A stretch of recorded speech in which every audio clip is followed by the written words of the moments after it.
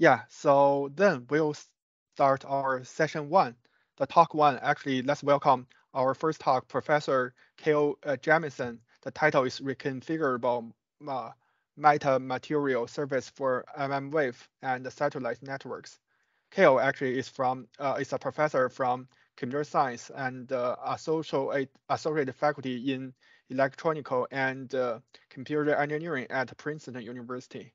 His research focuses on mobile and wireless system for sensing, localization, and communication, and also the massive parallel classical quantum and quantum-inspired computational structures for next-gen wireless communication system. So let's welcome Kale to give the talk one. Okay, thank you. Can you hear me okay? Yeah. Okay. And let's see. And is my slide coming through now? Sure, yes. Okay, all right. Thank you so much. Today I'll be talking about smart surfaces.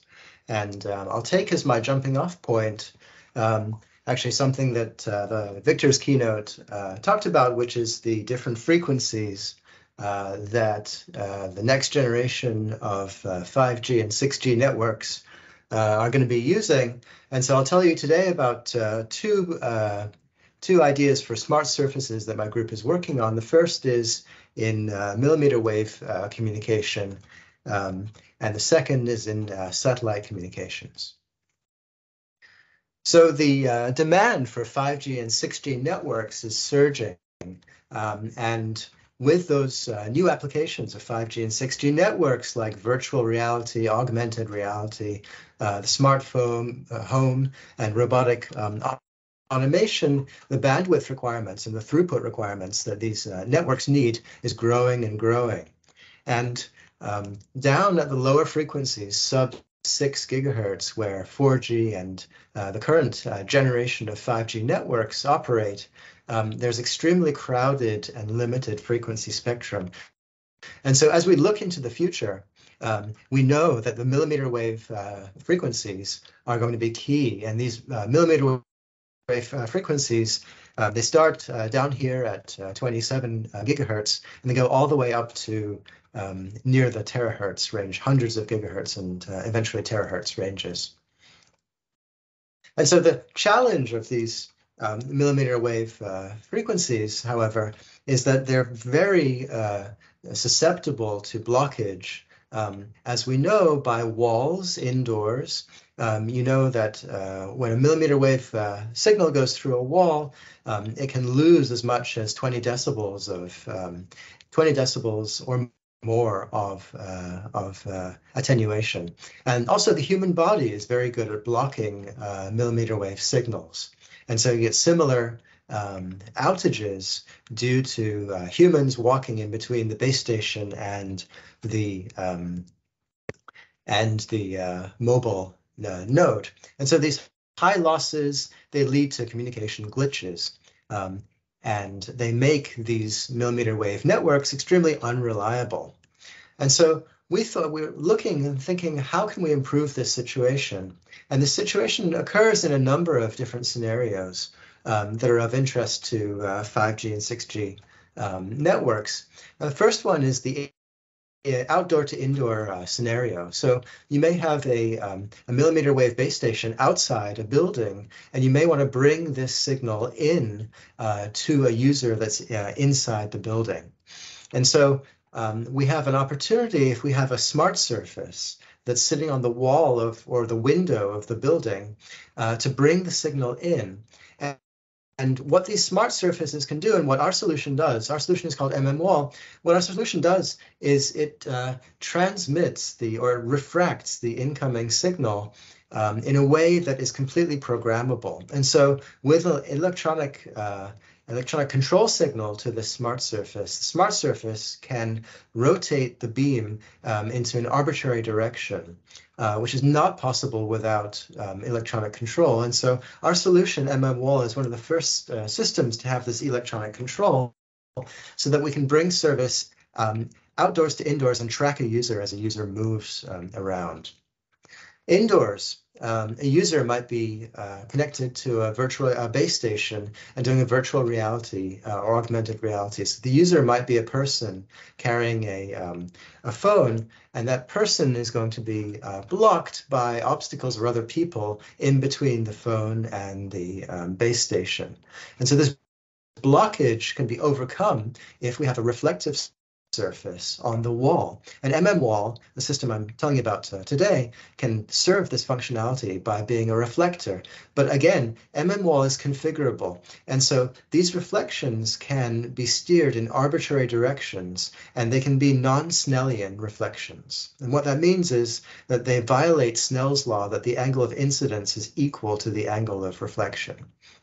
And so the control that mmWall gives can give an angle of reflection that is in fact different from the angle of incidence. And finally, outdoors, mmWall can serve a similar functionality, reflecting.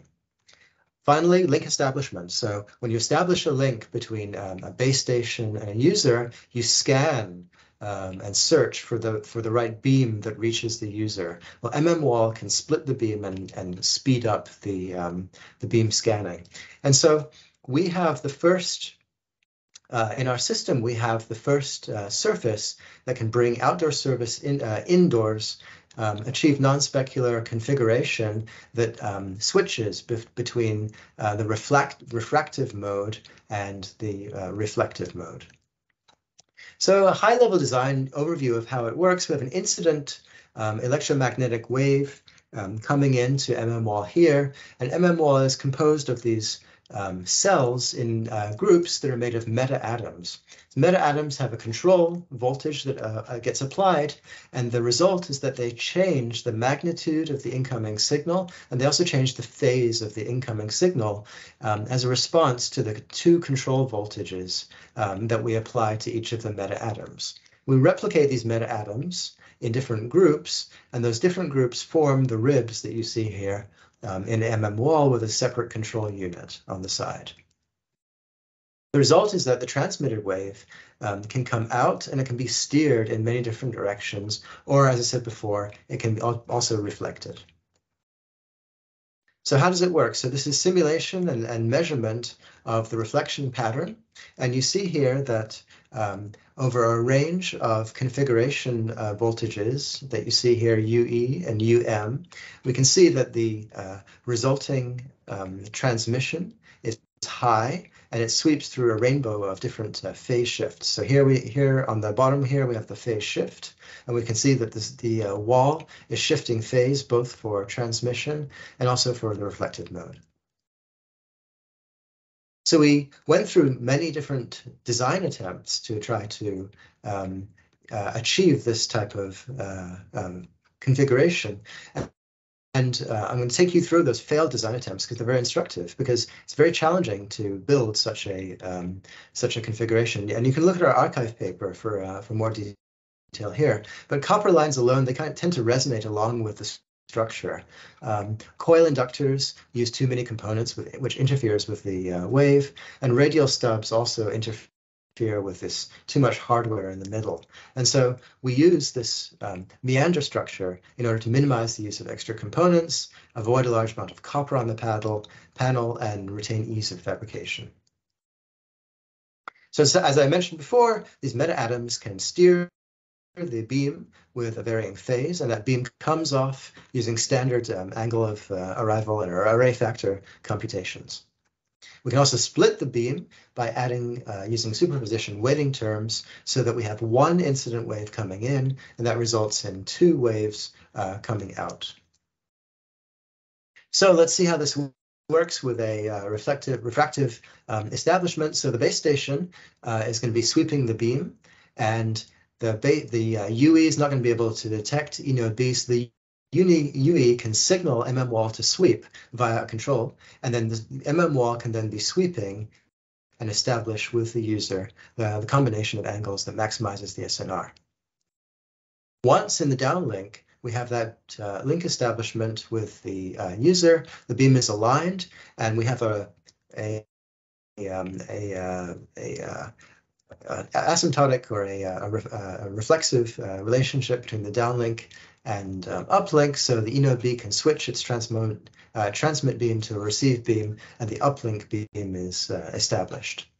So we built mmWall in real hardware. These ribs are fabricated on Roger's board, and we control it and we fabricated it, and we deployed it on a window of our lab, and we experimented with a transmitter that was outside and a receiver that's inside.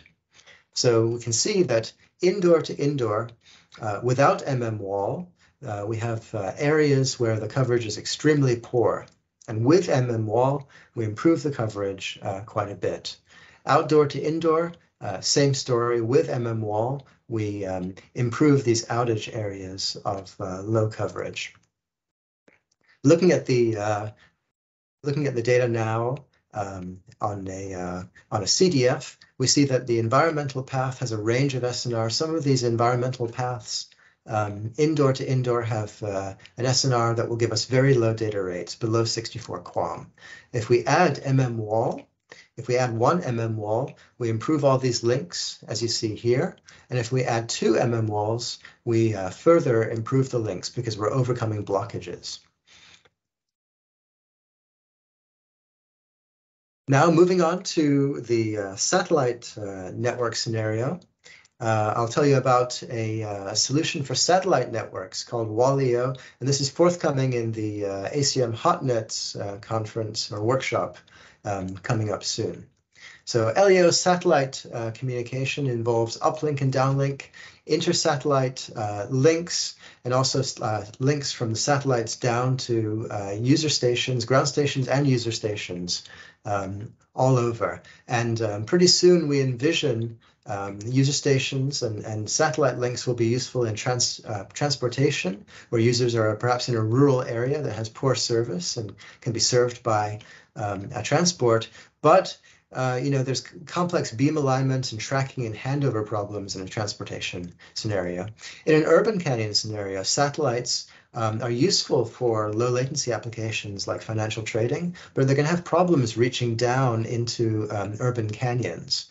And then in rural scenarios, away from urban centers, users are going to be well served by satellites. And so in an urban canyon, we have line of sight blockage. And in rural settings, these satellites are very necessary. And so a smart surface can aid for transportation, for urban canyon, and for rural settings. In the transportation, it's going to help the bus or the train enable fast beam alignment and soft handover. In an urban canyon, it's going to use reflection to get the signal down into the urban canyon. And in a rural setting, it's going to improve power consumption. So the Huygens metamaterial surface that I talked about for the previous project, mmWall, is going to be useful here, but it only resonates at one frequency. And so lots of low Earth satellites use two frequencies, or frequency domain division processing. So Starlink, OneWeb, Telesat, there's other providers as well. They're using different frequency bands in the KU and KA and higher frequency bands planned. But the upshot is that the surface needs to be working at both the lower and the upper frequency bands. And so how do we design a surface for these full duplex? So we can partition, but the best solution is to design a bi-resonant surface element. So if we add varactors to make this bi-resonant, then what happens is we end up by not overlapping the resonances, and that results in poor performance. If we go to a dual band where we have two rings in our design that's sharing varactors, again, that's possible, but performance is not as good. If we add inductors, we're adding components, and if we add meander lines, we're also adding components and we're shifting frequencies. And so the best solution that we found was a combination of adding inductors and dual band. So we pick inductors for the electric side and we pick meanders for the magnetic side, and this results in fewer components. So I'll stop there and I'll leave some time for questions. But I want to highlight kind of the novel parts of the two systems that I told you about today. So mmWall was the first one I told you about. and it's giving a level of applicability that that nobody else has really achieved. It's configurable between refraction and reflection, so that means that it can shift at an instant to outdoors to indoor service or reflecting only indoors. And electronically, it can steer and split beams and frequency shift beams almost a full 360 degrees. WALL-E, the second system I told you about, is for satellite data networks. It's ongoing work, and I invite you all to come to the HotNets workshop and see my student Casey give a talk there. And we're prototyping and experimenting with that. And these are the first designs that we were aware of that realize the potential of these new surfaces called Huygens surfaces. And they're overcoming fundamental challenges in millimeter wave RF design and control. So I'll wrap up there, but I'll just add that my group is hiring, and the Princeton Advanced Wireless Systems Lab, or PAWS, that I run. So if you're a student or a young researcher, I encourage you to go to paws.princeton.edu and look at the other projects that we have done, and get in touch because interested in talking to you. So I'll turn my camera on, and I think you can see me now, and I will take any questions.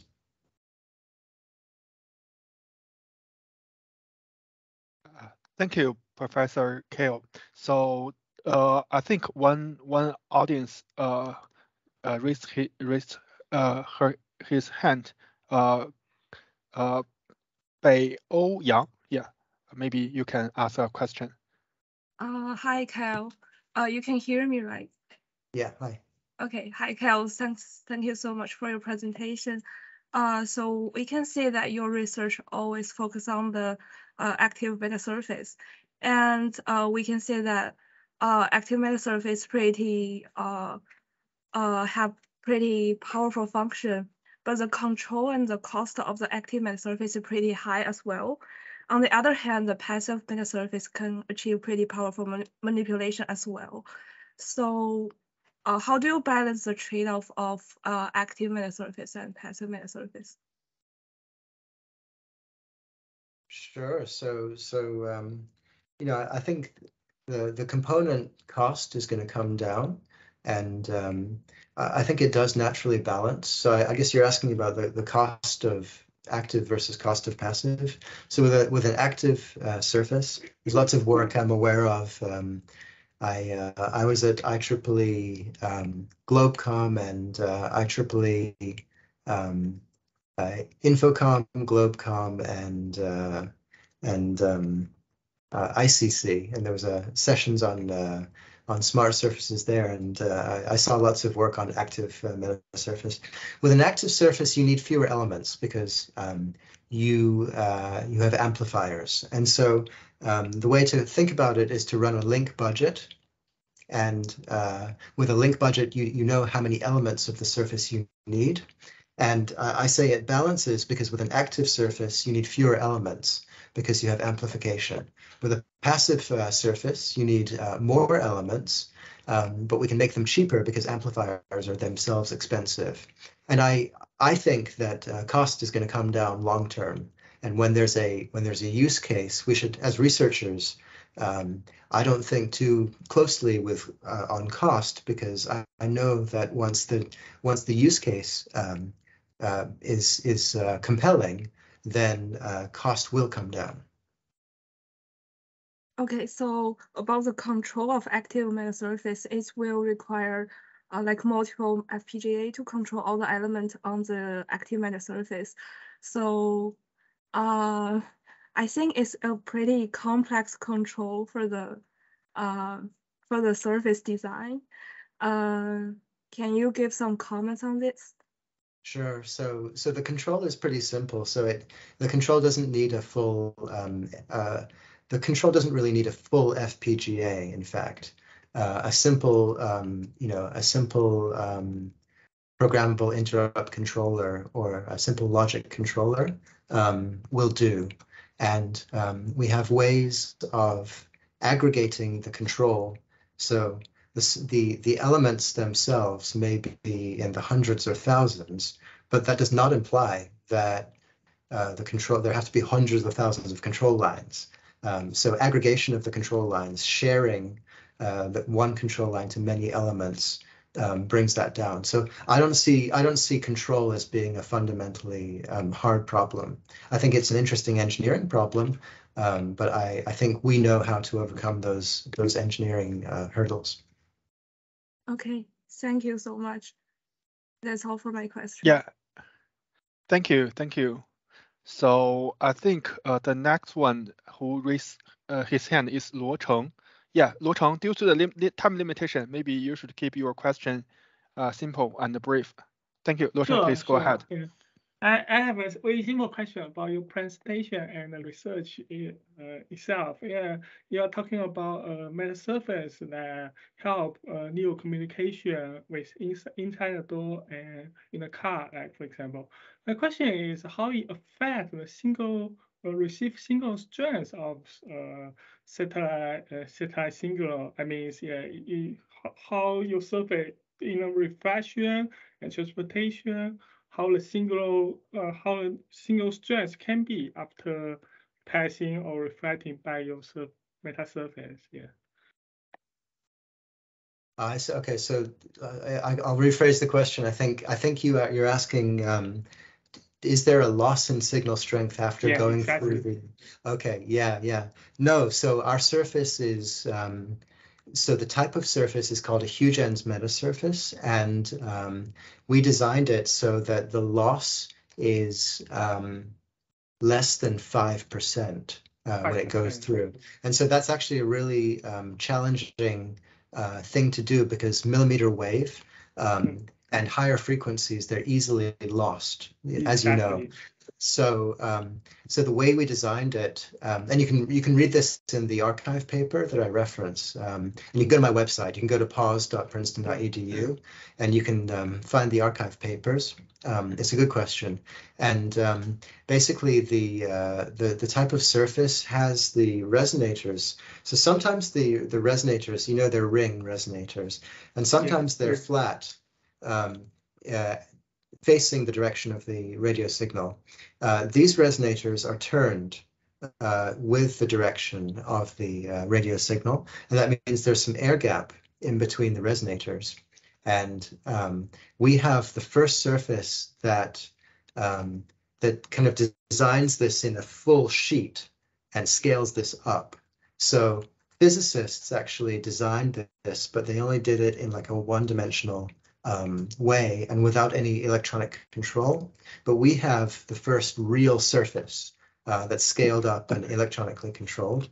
And because we have those air gaps, the resonators, they work the same way they would if it's flat. So if you read the papers, you will find many papers with resonators that are like this, and the signal gets blocked by whatever board substrate it is. So if it's Rogers or if it's F4B or FR4, the signal gets blocked.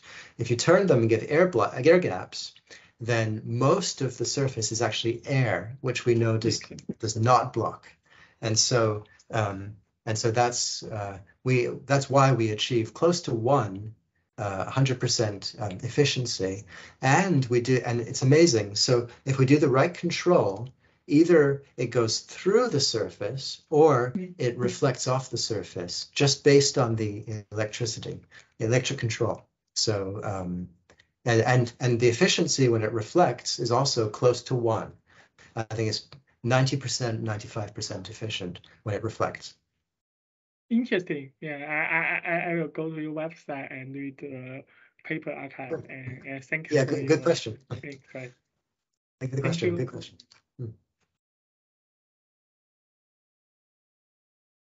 Our next question comes from Pang Hao. Pang Hao, would you like to go ahead? Hi, Kale. Thank you for your presentation. And I have a simple question about the metal atom design. So do we need to design 2 rings of the electrical and magnetic field to implement the meta-atom. I see some related papers use a simple structure to achieve the similar function, and they can and implement the electric and the magnetic field and use a simple structure. Yeah. So why do we need the two electric and magnetic rings to? Yeah, that's a good question. Yeah, we read all these papers as well, and there are no papers that there's no work that I've seen at millimeter wave. So you can find work at different frequencies, lower frequencies, but there's no work at millimeter wave that does both reflective and the transmissive, and it's reconfigurable. So you can find work at millimeter wave that's static, so it's not reconfigurable. So you might as well have like just like a shaped metal reflector there, and that would do the same thing, right? But so you can find work that is like that, but it's not reconfigurable. And so the only structure that I'm aware of, to my knowledge, that is both reconfigurable and works at millimeter wave needs to be have two sides. It's pretty simple though. So it's a board, and you have a trace on one side, you have a trace on the other side, and that's very cheap to make. Just put copper on both sides of the board. That's the marginal incremental cost. It's pretty simple, and so. You know, and going back to the previous question, when you do that, you get the magnetic and the electric fields right, because as you know, radio is magnetic and electric, so there's an advantage, and that's how we achieve the high efficiency. So if you want 100% efficiency or 95% efficiency, you need to do it right with the two sides, and that's what we achieve with that. Thank you for your answer.